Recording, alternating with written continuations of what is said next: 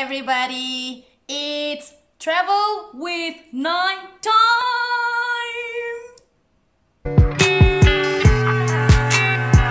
First of all, Ramadan Mubarak to everybody. I hope that this month it will be a blessed month for every one of us. Inshallah.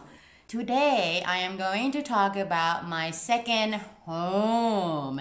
If you guys have not guessed it yet, my second home is Perth City in Australia.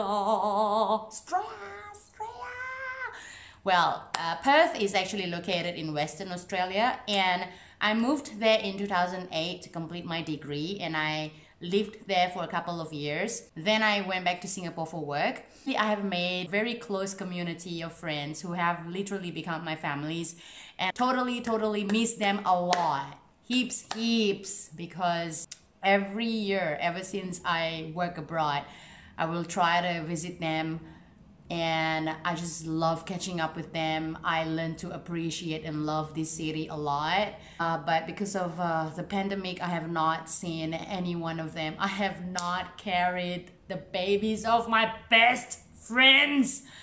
I mean, by the time the borders open, I tell you, the kids will be like growing up so much. I mean, that's what kids do. They grow up so fast. What's the deal with that? Seriously, kids, slow down. I wanna manimang. Is that the word? Is that the word? Manimang? The baby, like I just want to carry the baby and touch, you know? Smooth faces and smell the babies. I'm not a psycho. I also have families there, so I am going to talk to you guys about Perth City. Now, I'm not gonna like lump all into one video because I received feedback from y'all that I should do mini videos. So what I'm gonna do is today I'm going to cover the essential things that you need to know before visiting Perth. And then subsequent videos, I will talk about places you can go to, things you can do, yada yada yada. And I try to include the budget. I also will cover videos on other Australian states which I have traveled to. So it will be a couple of videos. It'll be good. Let me first give you a geology of Perth City.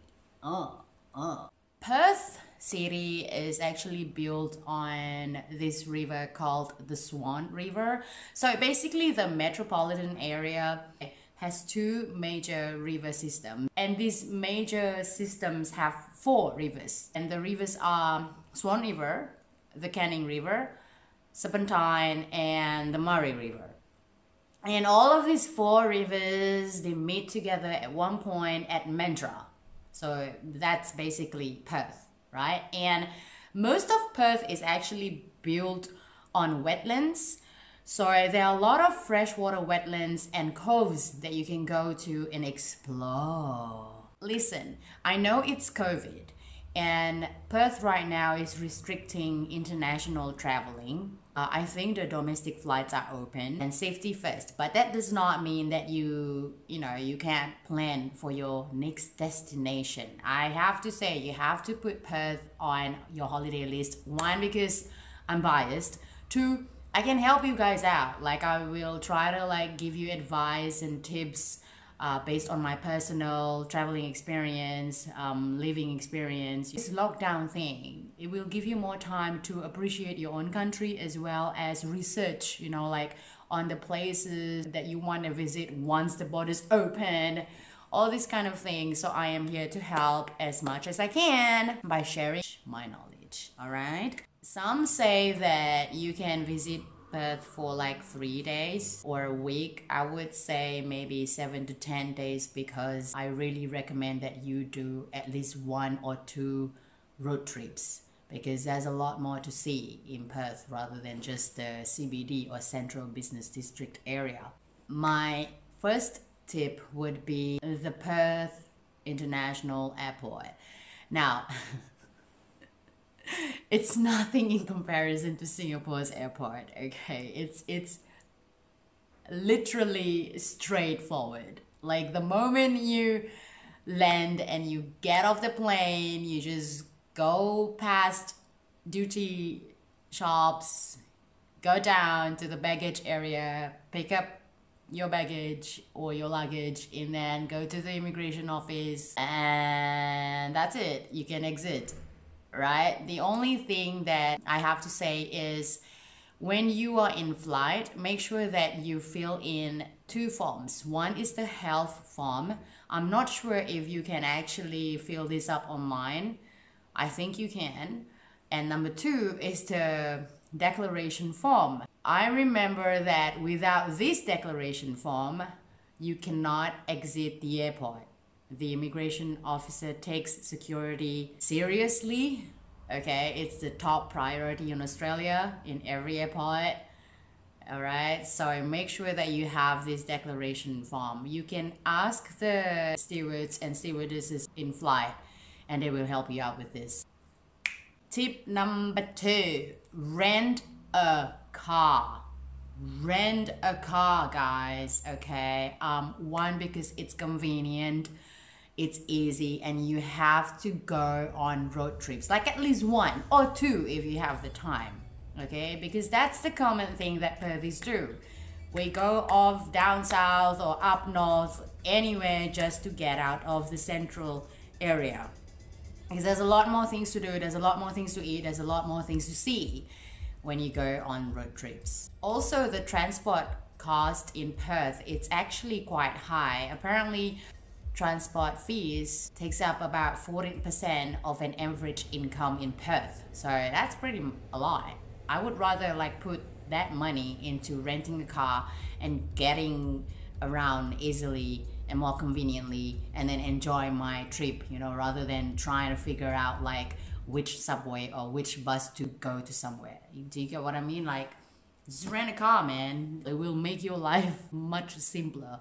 What I do when I go there is I will rent a car online. You can do so, or you can rent a car at the airport. There are tons of rental companies in Perth, and the ones that I actually tried were Aries in East Perth, Budget. This one you can find it in Perth Airport, and Thrifty. Yes, that's the other one. That also you can find it in the airport. Now, you can pick up the cars and then you can drop them off at the airport as well. So it's pretty straightforward. The thing about Aries, the one thing that I really like about it is that it's affordable. The only downside is that it's in Central Business District area, so to get there is quite inconvenient unless you have a car or you know how to get there by bus. But it's actually one of the cheapest rental companies. When I was in Perth the last time, I was there for like 7 days and I rented the car for 6 days. And I only paid like $350, and that included insurance as well as the GPS device. I also have the links below so you guys can check out the different rental companies available in Perth. The one thing that I want to stress to you guys is that most of these rental companies, they will request a deposit of $2,000. It's actually a normal policy or regulation of most rental companies. It's like an insurance, just in case, okay? So you will get back this money the moment you drop off your car on the same day. Don't worry about it. It's not like a scam or anything like that. Tip number 3, please follow road safety and regulations to the T. Okay, to the letter, to the call. Traffic police in Perth, they have eyes like a hawk, actually better than a hawk. Okay, they will go down on you if you don't follow the rules and safety regulations of the roads or of the traffic. And I'm not joking. If you're on the highway and if it says you can only go at 80 miles per hour, you can only go at 80 miles per hour. No more, no less. If you want to drive slow, please go to the third most lane on your left. Okay, when you're driving Australia, the driver is actually on the right. Yeah, on the right. Okay, so If you're slow, stay on your left so that other cars can overtake you. If you're on a 60 miles per hour road, you only have to drive at 60 miles per hour. If it's at 40 miles per hour. No more, no less. If you see a bump or hum, please slow down. And if you see a stop sign, stop for at least 3 to 5 seconds. All right?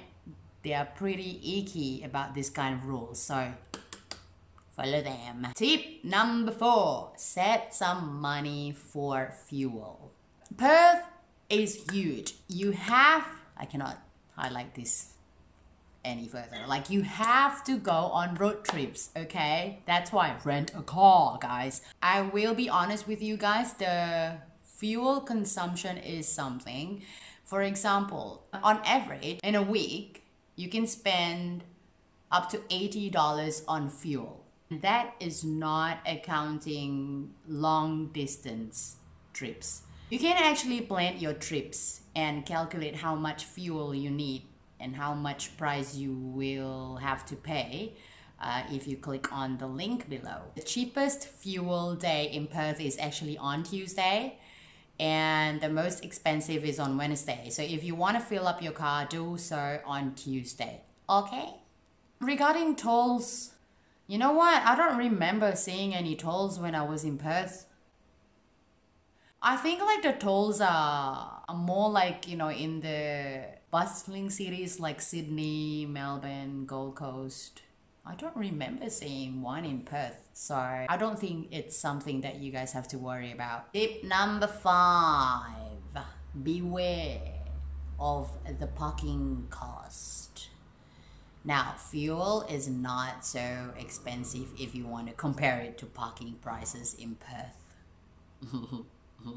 If you park your car in a city center, then on average you can pay $5 per hour, and all day parking can cost about $35. There are other places that you can park in, like a little bit outside of the city center, and the parking range will be like $15 all the way to $60.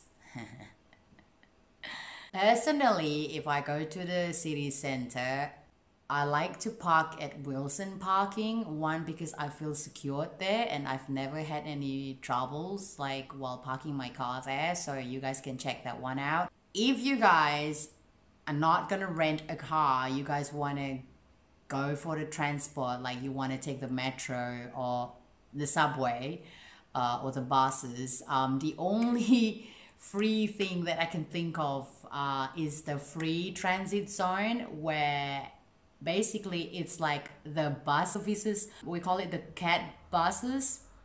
It's got the blue, the red, yellow, and the green lines, and you can hop on and off the buses like during lunch period, and you can just like go throughout and around the city for free. Yeah, but that's like only for a specific time period. That's the only downside of the free transit zone bus services. Then again, if you want to rent a car, highly recommended, rent a car. Well, if you go out during the weekends, you can enjoy up to 3 hours free parking. So why not, guys? Make your life easier, okay?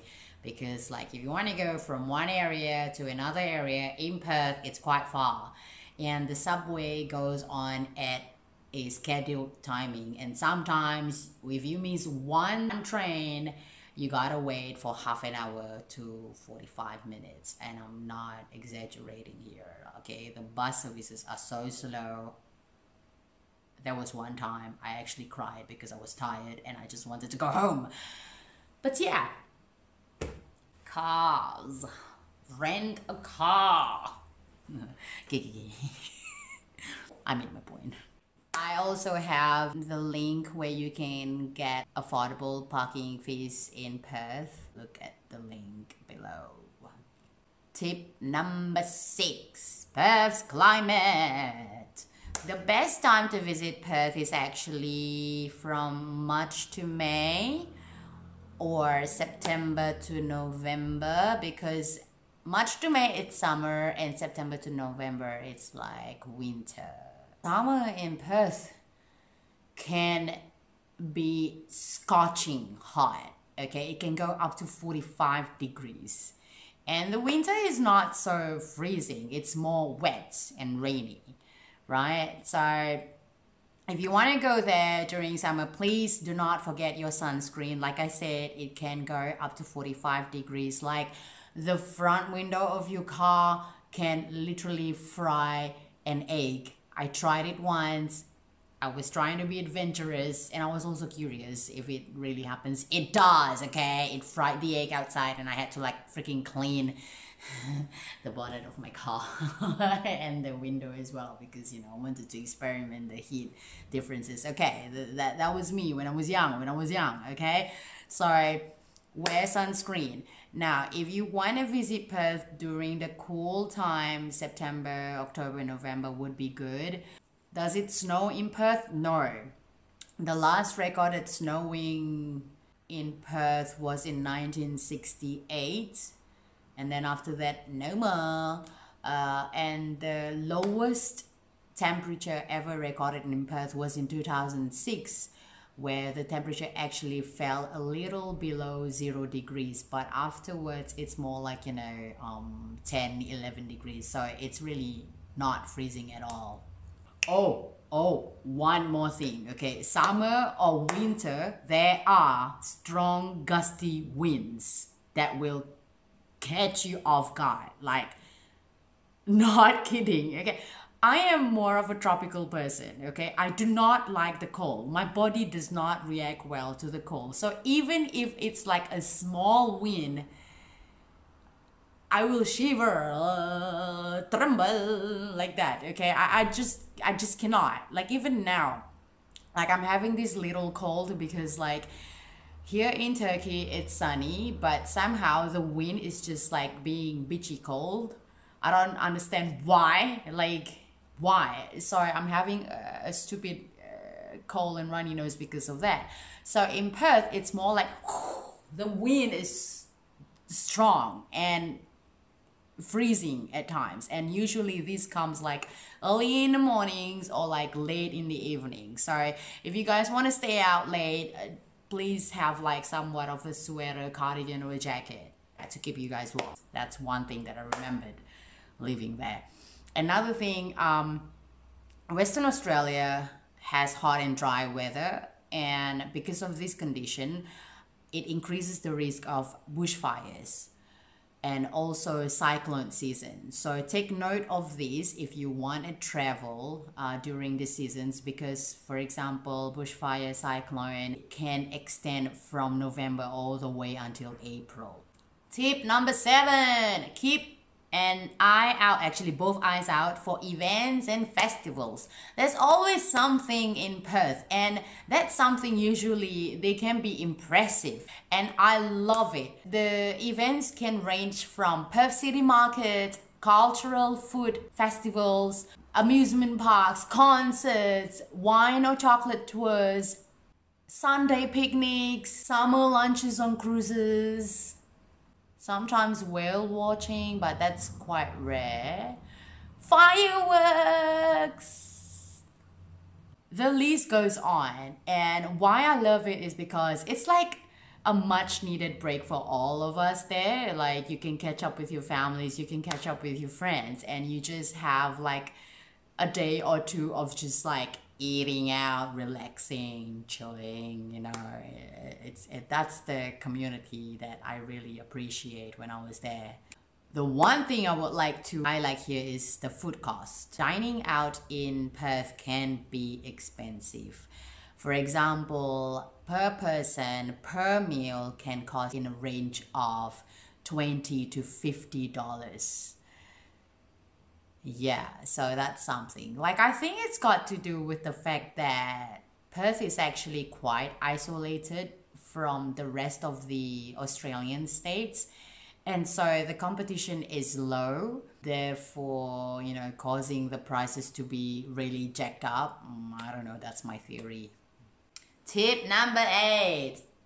Beware of the cost of domestic trips. Now, like I mentioned earlier, Perth is isolated.